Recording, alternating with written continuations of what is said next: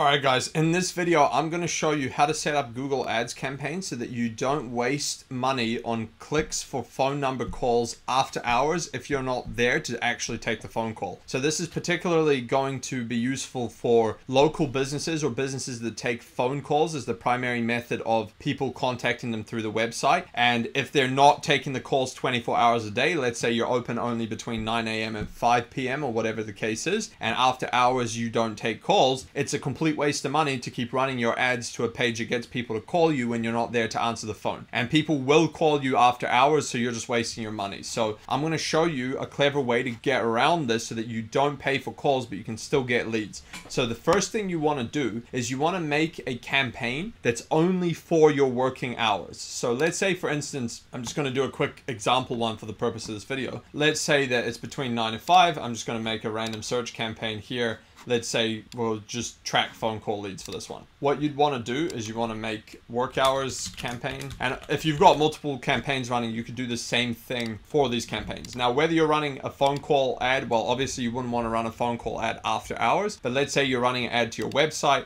I'm just going to put my website in. What you'd want to do is you want to get to the point where you get to ad schedule, or if you've already got a campaign, you can edit your ad schedule for this. And what I'm going to do is I'm going to set this only Monday to Friday, 9 till 5. And so what will happen is this ad will now only show during the working hours. Let's say, for instance, my landing page had the phone number on the landing page, and so people could actually call me, and that was the call to action on the landing page, like most service businesses have. You would now run these ads on this campaign during the work hours to that landing page. But what you would do now is, so this one is now running to a page, your normal page with the phone number on it. What you would do is you'd make a second landing page, and that second landing page would not have a phone number anywhere on it. You would just have a form. So if you run like phone number and form normally, you would just make another page, remove the phone number, and only put the form. And then what you do is you make another campaign. Theoretically, you could just duplicate this one, actually. If you wanted to keep like the same ads and everything, you could just copy it, or you can make a whole new campaign, up to you. I'm just going to copy it just for the purpose of this video. And then what you would do is you'd go to this new one, and I'm going to call this After Hours campaign.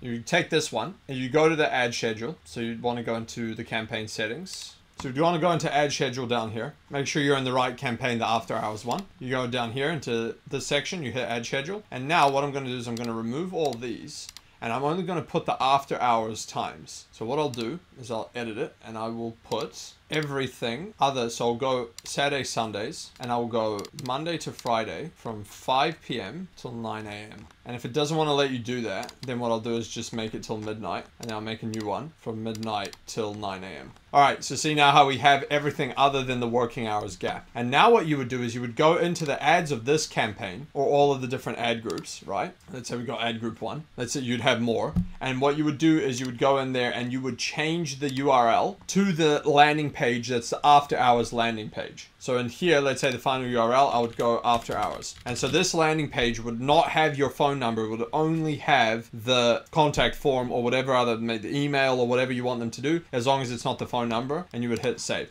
And so then, as you can see now, you've got one campaign running during working hours that will get phone calls, which is when you can take them. And then after hours, you can still get leads through the form and so on for people, you know, after work and things like that who are still searching, but you won't pay for phone calls that you can't answer. Now, I've not seen many businesses running this tactic for whatever reason, but it's a very good tactic because it's going to save you a lot of money wasting on phone calls that, you know, you're just not there to answer. And then the person just gets annoyed and goes to the next business. So hope you guys found this one useful. I would apply this if I was running Google Ads for a local business. So I recommend you do as well. I hope this actually helps. So if you got any questions about this, post them in the comments below and I will actually answer them. Otherwise, if you'd like me to coach you on how to do Google Ads and SEO for only $49 a month, go to learndominatemarketing.com. And if you'd like us to do the Google Ads or SEO for your business, go to dominatemarketing.io and book a call with us there. Catch you on the next one.